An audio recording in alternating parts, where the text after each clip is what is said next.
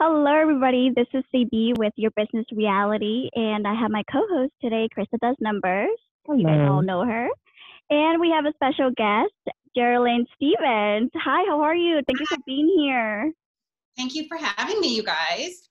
Yeah, we're so excited to speak with you. I was telling Krista, I was like, you gotta talk to Jerilynn. She's so awesome. You're doing so many amazing things. I mean, you wrote a book. Now you were featured in an article, and then you're a hairstylist in Hollywood, and then you're part of. Tell us a little bit more of the areas in hairstyling that you're part of.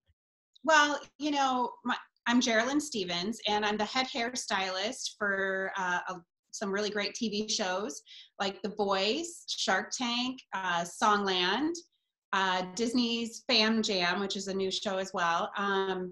So it's my dream has come true and beyond as a hairstylist. So I started out in beauty school in 1995. And so I knew immediately this is what I wanted to do. So cut to Yeah, 25 years later. that's amazing though. That's pretty good. Like try it's crazy to me. Like you can still be in something that you love for that long, you know, and as Right. long as you love it. Well, the thing is I didn't know I loved it. I actually was turning 25. I mean, do you want me to get into like Yeah, please. how it began? And it all Absolutely. began because I had no idea what to do with my life. I was turning 25. I was bartending. It was in the 90s in Seattle, which was really an interesting, fun time of grunge and all of that going on. And I was just sort of like, I needed to get my life together. And one of my friends suggested beauty school because I had cut my friend's hair, and my mom was a kitchen cutter, growing up. So she had gone to beauty school and then never did anything with it, but she would cut all of our hair super short in the kitchen. And so I kind of just started doing that, as I was growing up. And then I went to beauty school, and in beauty school is when I discovered my purpose, and that's kind of what we're all here for, right? Right. Is to discover what our purpose is. And and if you love what you do, and I discovered I loved making people feel and look great. And when I was in beauty school, I visited a film set that came to Seattle. And that moment I walked on set, I was like, this is what I want to do. Like, this is what I want to do. So that was my goal. Like, leaving beauty school, what did I need to do in order to make all that happen? Nice. Wow, you're so inspirational for like all women and all people out there. Because you're every time I see your Facebook, you're so happy, and that's when I knew she loves what she does, and you're so family orientated as well. You're Yeah. always there for your family. So how do you balance the two since you're like in every show?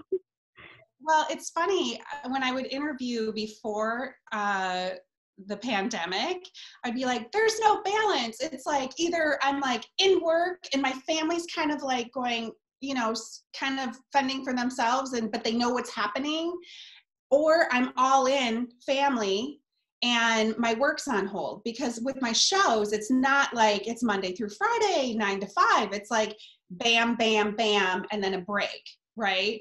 And so it's kind of a nice balance, actually. I really, really love having this schedule that I have, which is really not knowing. And so that when I have like 2 weeks off, I'm all in on the family. So, but then you work and then you come home and it's like you're planning dinners the day before to say, hey, pull it out of the oven, and I still love you. Don't forget it. mean, Oh, but it's like my husband's in the industry too. So my son, we have one son, we've kind of just like, we're a production family, we live I on mean, not knowing. Um, right. but being in, quarantine, it's really been such a beautiful time. And I'm looking at this, I'm that girl who's the glass is always half full. Okay. So yes, you are going to see me more positive. If I'm going through some crap, I will go through it. I will talk to people. I will figure it out. And then once I'm through it, if I can help someone else, I share. Okay. But I'm not one of those people who's posting to Facebook while I'm going through all of this craziness or sadness or whatever it may be, some people like go immediately to say, you know, do you know what I mean? Like the drama to the page right away, instead of like working through it, getting through it, and then being able to inspire others and help others. Yeah. Does that make sense? Yeah. Give me 1 second. Yeah, so I mean, your son, I mean, has some great styling hair. I just want to point that out. Every time I look at his photos, I'm like, wow, his hair's on point. And that's amazing. He is very particular about his hair, and which actually makes my heart so happy. He'll like bring Pinterest photos and be like, here's what I want, or else he'll be like, this is what I want. I just want you to do it as you always do. So he's very particular. Oh my God, I love it. So I know during this time, like you were saying, you're not going to post stuff, you know, if you're not feeling like it, which is reasonable. But also during this time, you know, hairstylists are kind of like mini psychologists, right? People come to you and they tell you everything about their life. So this is a time where a lot of people are staying at home and have a lot of time to think. They're with their families, but yet they feel like, you know, some people have lost their jobs. So that could be very stressful moments. Not everybody's going to be having a good time right now. If anything, there's millions of people losing their jobs, millions of people trying to figure out how to make ends meet. And so I wanted to touch base a little bit on mental health at the moment, because I saw a lot of people asking you for some advice, and or just in general, how are you dealing with the whole situation, you know? Yeah.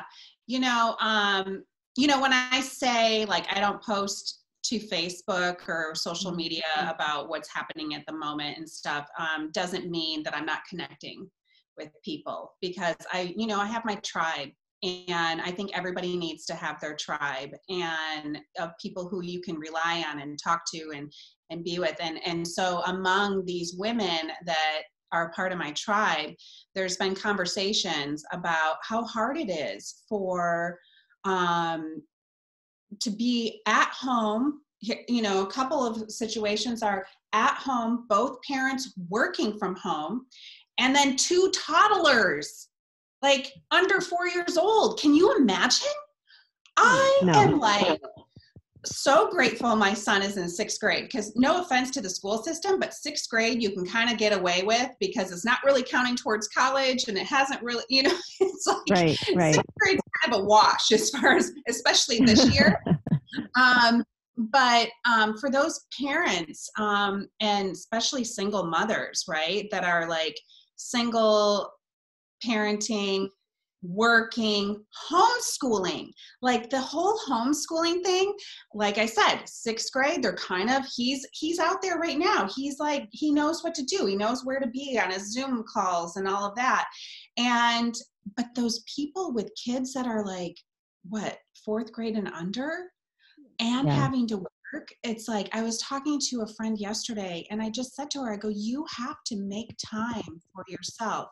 You and your husband, because she's married, I'm like, you both need to set a time. Like, I'm going to go for a walk for an hour by myself, right? And you guys each have the time where one person's handling the kids, and you go pray, meditate, go for a walk in nature, do something to just connect yourself to, the universe and our faith, and like to get centered. I really think that this time is a time of spirituality and connecting. I know if that's kind of deep for some people, but it's like, this is an awakening. The whole world shut down. Like the whole world, you guys. And it's like, when you really think about this, it's like, the whole world shut down. Mother Earth said, you know what? This has all got to stop. I've got holes in my ozone. My water's polluted. The skies are smoggy. This is a time, like I look around Los Angeles and we can see across the valley. It's like, holy crap, it is beautiful out there. There's actually stuff over there. It's so unbelievable how the world right now is just cleaning and rejuvenating. So if you look at that time as far as that goes, like we can be grateful for that. and she may say, you know what, you guys opened up too soon and I'm going to shut you back down again. I mean, there's talk of that too.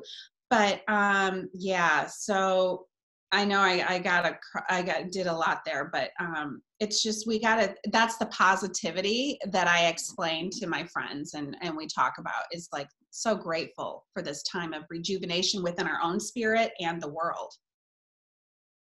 I agree 100%. Yeah, I mean, we're all very spiritual around here in IQ Podcast.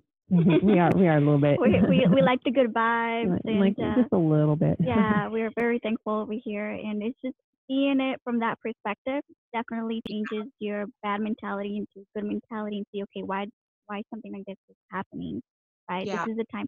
Like, there's people that have worked all their life and they don't even know how to cook, and now they're cooking.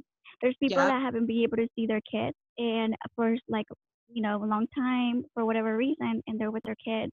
So this is not just the earth, but this is us as humans being able to do things that we couldn't do before and be with the people that are closest to us, and we need to nourish that, right? So a relationship is kind of like a plant. We got to water it, right? So if we don't water it, it's going to die. And so in order for Mother Nature to give us an opportunity, that's huge, especially it's like, okay, we're worthy of being able to stay here on the earth for more time, because the earth is kind of like, think about it like humans. I mean, if you take, like you said, the water, the oceans, everything, it's like, how is it going to live, right? And so if it doesn't even have the essentials for it to keep continuing, then where do we go, right? I mean, and so it's a moment to definitely reflect and find that inner peace as well with ourselves, and find the humanity of it. There's so much people out there that just are missing that, and in general, to just bring that together. Yeah. Yeah. But thank you so much. I mean, we're so excited to have you here. You're doing fantastic things. Keep doing what you're doing, and we'd love to have you back. Maybe Crystal. What's the name of your book that you wrote? Yeah. Oh, my book. I have it right here, as a matter of fact. Oh, looky there. It's called The 5 F Words to Manifesting Your Life, you guys. Nice. How the book came about, though, it's not because I'm like some great author or writer or anything like that. It's in 2018, the very beginning, as a head hairstylist of TV shows Living My Dream, I had decided that I needed to go around speaking to beauty schools and hair shows about my journey and how I became head hairstylist of all these shows. And what happened was people started asking me, they were feeling so inspired because I would talk about my 5 F words, which is figure out what you want, focus, fearless action, feel it already existing, and faith. Okay. So people were feeling inspired and empowered. And then they started asking me, do you have a book? And I was like, no. And by the 5th time, which I already know, it only takes 3 times for me to hear it from the universe or God and be like, I need to do it. But I had to, because I'm not a writer. I was like, how do I do this? So the 5th time, I said to my speaking coach, I need to write a book. And I want it to be small. I want it to be under 100 pages, because one of the best books I ever read on a plane from LA to New York was the 7 spiritual, pause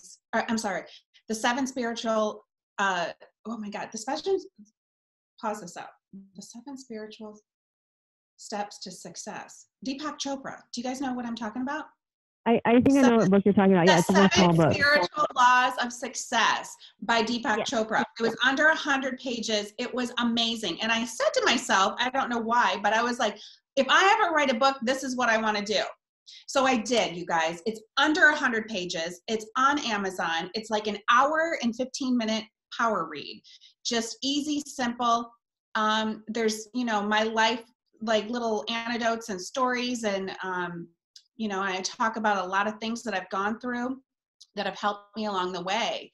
And literally staying positive and having faith and letting go of the outcome, let go of the control of trying to figure things out. This is a perfect opportunity and time for this. And you can get it on Amazon or you can get it on my website. And I would sign it and send it to you.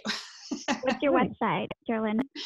My website is my name, which is, Jerilynn Stephens, And if you don't know how to spell that, you could look up Hollywood Hairstylist on Facebook or Instagram, and that'll come up as me and my links there. So yeah, Okay. or my name, JerilynStephens.com.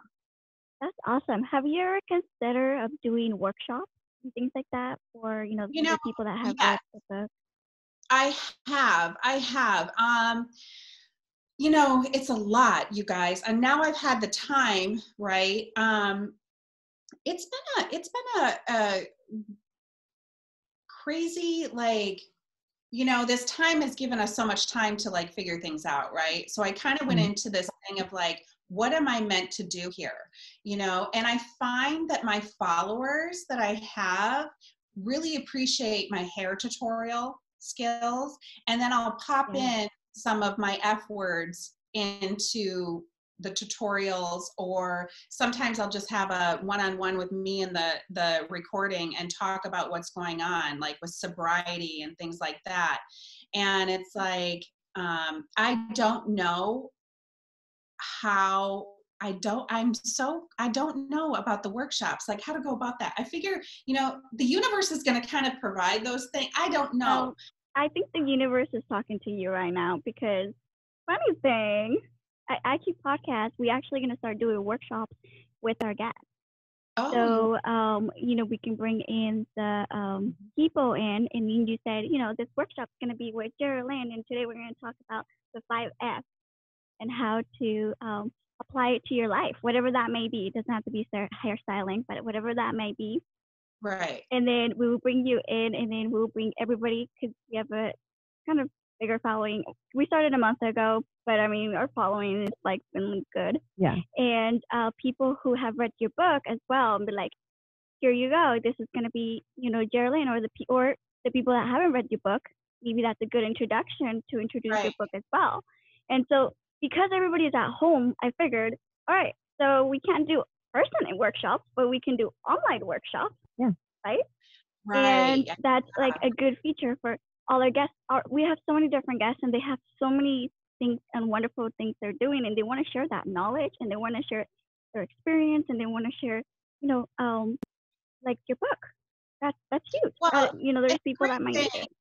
Yeah, and the great thing is, like, just because I'm a hairstylist, the book has nothing to do with how to do hair or how to make it in the industry. It's about life. Like, I manifested my husband, right? And life is about happiness. That's like the ultimate goal. And that would be in all aspects of our life: love, career, money, relationships, and joy. And so it's like this, the 5 F words, and we all are manifesting all the time, right? But it's a matter of like, are you blocking yourself, right? By some of your thinking, negative thinking, or how can I change this to make it more positive? And, maybe it's not, you don't really believe you are worthy, right? And so that's going to block you.